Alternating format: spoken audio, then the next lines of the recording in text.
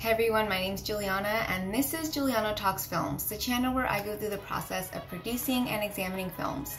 If you're an indie film lover or filmmaker, consider subscribing for weekly videos. In today's episode, we're going to be focusing on Queen and Slim director Melina Matsoukas. Melina is known for her bold, experimental, and often poetic filmmaking style, which at its core references a lot of socio-political issues and our shared human experiences. Her work is often characterized by sharp strike colors and gritty textures. She got her start directing music videos for some of the most iconic pop artists in the last 2 decades, including Snoop Dogg, Katy Perry, Lady Gaga, Rihanna, and several of Beyonce's most recognized music videos.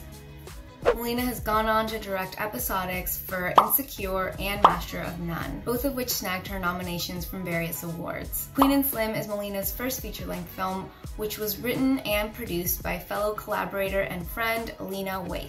Melina brings an original, strong, and unapologetic perspective to her films. It's no doubt she's part of the next wave of 21st century filmmakers leaving their mark on the history of cinema. So ladies and gents, here are Melina's top 5 lessons on filmmaking. Lesson 1, find your voice. In an industry where people like me are so often the only one, where we have to fight daily to have a voice, the only other ones are the people I owe my career to. They taught me how to stop fighting, how to get into spaces, but rather how to create your own space, how to lead, and how the culture will support you and they will recognize and honor Black craft because our lives depend on it. My first true foray into directing was more than 10 years ago with my first sister, Beyonce. She truly influenced my career. She taught me how to work, how to dream, and how to achieve. And most importantly, as an artist, how to take control of your own narrative. Without her, I'm not the same voice, I'm not the same creator, and I'm definitely not the same filmmaker. My work in videos led me to another sister. I met Issa Rae when I was pitching on the pilot for Insecure. For once, I was not other. We created a new norm together. I realized how comfortable I had become being an outsider, and for the first time, we were the colonizers. We ungentrified that space. She taught me how to speak your own language with no interpreter, with no apology, and most importantly, how to make room for the next one. How to kick down the door and make sure it stays open. How to support new talent of color and create a platform where we can all thrive. We had lots of conversations about what we wanted to do in season 2. You were very vocal about like how you wanted to approach the look and just the tone, just in general. Do you feel like you accomplished what you set out to do? You know, in the first season, I think we were all trying to figure out who we were and find our footing and figure out what that looks like and what our story looks like. And coming away from that, I knew, okay, we're our own story. Like, we're our own show. I think our biggest strength is authenticity and that it feels real, you know? And I wanted, cinematically, it to kind of follow suit. And I think in this season, we finally, you know, achieved that. While I was at NYU, I actually interned and PA'd at production companies and decided that I wanted to start out in music videos. I always loved music, and I love that you can be so experimental and have so much fun with a moving image, and you have a lot of creative freedom to just do really whatever you want. Whatever you want, as long as the artist likes it. Lesson 2, find your tribe. I had a couple great teachers in school. Melody Hobson is gonna be my mentor, but she don't know it yet. She's your mentor in your head right now. Exactly. I've been rewatching her TED Talk over and over. She's phenomenal. I love it. I love her. I don't know, maybe my friends, you know. I don't have any one person who's guided it. But in the same way that my mom is like, my major decisions I share with my sister. Melody is one of those. And, you know, we support each other. And I think that's really important, to have a community that you feel supported by, that has your back and isn't judging you and also helping to guide you with their experiences, you know, because I feel like we're all trying to figure it out. Like, nobody has the answer. There was no path set for us already, and everybody's path is different. So I think we have to lean on each other's experiences to kind of move forward together. How did you build your tribe? And I know it's always hard because you're kind of just living life, and then you look up and you have this thing and this great community. But I also know we tell young people, we tell young women, like, find your tribe, have your tribe. And it's like, okay, well, how do you do that? That's a hard question. Or how did you? Not how did you tell someone else? I think mine but was just natural, you know? Like, I gravitate towards certain people. I really don't like a lot of people, honestly.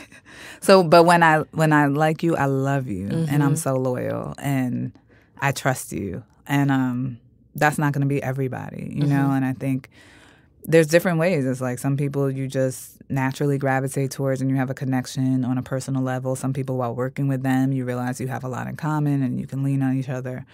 And, you know, I think for me, it just naturally happens, you know, like when I have a connection with somebody and we form a bond, you know, and that bond stays strong through time, then that's how your tribe, you know, I don't think it's something you can go set out and do. Like, right. Where you're going to go to the club, like, hey, girl, I'm looking for a tribe. Want to be down with me? Well, I like your two-step. Right. That twerk is popping. You should be a part of my tribe. Exactly. No, I think, you know, on your way, like, you know, I think a lot of it was on my journey. Other people were there trudging along on theirs, you know, and I was like, oh, shit, we're doing this and we can do this together, you know? I saw this Issa Rae clip, and I think at the event we were at, Lena Waithe spoke to this a little bit, but the idea that a lot of times folks are looking to build relationships with people who are maybe a level ahead of them or the people that they admire that are above, but that actually the best relationships and the ones that will carry you the farthest are the people that are next to you. I agree. You know, that's why I was saying, like, my mentors are sometimes just my friends. You know, Lena and Issa are both in my tribe, you know, and those are both women that a lot of our firsts happened together. You know, like Issa's first show is my first show directing on television. That's amazing. But, you know, that was my first foray into that world too, you know, and now we might do another project together. And that's how you, like, I think, create those bonds, you know. We have a lot of a similar background and that connects you. And then because you're also standing beside somebody, that I think is easier to take that next step with that person. Right. Lesson 3, learn from your mistakes. As I say, you've worked on a lot of huge videos. Do you feel like you've ever kind of messed up along the way? Have there been any, like, big mistakes that you've learned from? I mean, all the time. I don't think I come from a job without regretting something I did or wishing I had done something, you know, different. But to me, that's what being an artist is about. It's about learning from your mistakes and trying to do better each time. And, you know, I feel like my biggest competitor is myself and trying to outdo myself each time. And probably I hate most of the stuff I do. Seriously? I'm my worst critic. But I think, you know, it makes me better too. Yeah. Do you feel like you've had to prove yourself more? Definitely. I think, you know, as a woman and as a woman of color, like, I've definitely had to prove myself. And, you know, but that's why I educated myself and I went to NYU and I got my graduate degree. And also as a director, I felt like it was important for me to know my options and to be able to communicate with the crew and everybody I work with in a, you know, place of knowledge and not, you know, but at the same time, I'm not scared to ask questions and it's a learning process. Every time I learn something new. Yeah. Lesson 4, be clear on your vision.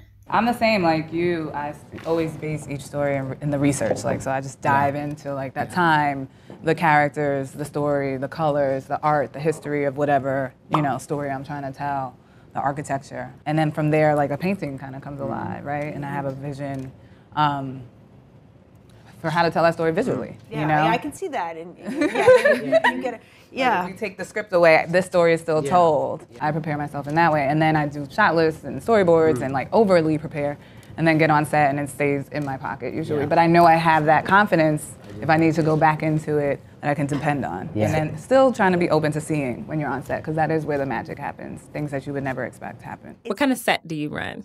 I feel like, you know, for the performers and actors, is hopefully comfortable and safe.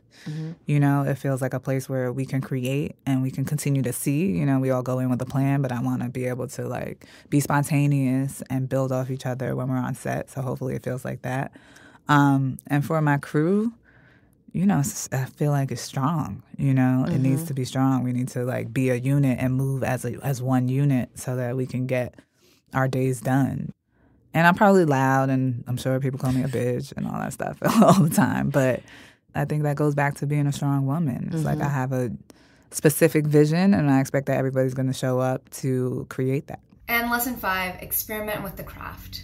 So you start off as a filmmaker. You're obviously just making things, right? You're making things, some good, Music some... videos. That's what you actually started with. Yes, I wanted to only do music videos. Oh, so you were clear about that from the Very jump. clear. My thesis in college, and I went to grad school, they were both music videos. The first one I did was for another friend of mine that I went to college with that I paid for out of my pocket. And, you know, they gave us a camera and we snuck on trains and, you know, had my brother in it and shot in my cousin's apartment. Yeah. And then when I went to grad school and I did the same thing, I knew, you know, I was an MTV baby. I grew up watching music videos, taping them, rewinding them, watching them back and forth. Did you have the box? I know we're aging Of ourselves course, now, yes, but okay. yes, absolutely. Right. I think it might be still on. No. I feel like I saw it. I don't know if it was old. Some like local access, you know, I don't know. Or maybe it was just like somebody had taped it and was playing it back. I love, you know, little vintage thing. Yeah. But yeah, I grew up like that and I fell in love with this, the relationship between music and film. And I loved as a filmmaker how you could really be experimental. You could try anything. You could do something performance-based, fashion-based, narrative-based. You know, I could tell stories or I could not, you know. Like, I could make a beautiful editorial to music. Like, it could take so many different forms, and I loved the quick turnaround and working with different people and not having to kind of fit in one box of who you are. And I thought as a filmmaker, it really helped me hone my skills. You know, so that when I was ready to do film or TV or whatever, or documentary, whatever the next step was, like, I felt like, okay, I've had this experience and now I feel comfortable, like, moving on and continuing to grow. My two personal favorite pieces of advice are find your tribe and be clear on your vision. What resonated with you guys? Leave a comment below and let me know. Per usual, it's been an absolute pleasure and I look forward to seeing you guys in the next one. Thanks for watching.